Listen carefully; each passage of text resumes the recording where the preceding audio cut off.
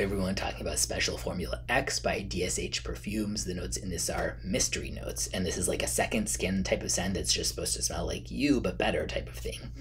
And if you're not aware of what that is, basically just yeah, kind of like a light musk type of thing, or often things like that where it's like subtle but just like kind of you smell like just nice naturally sort of.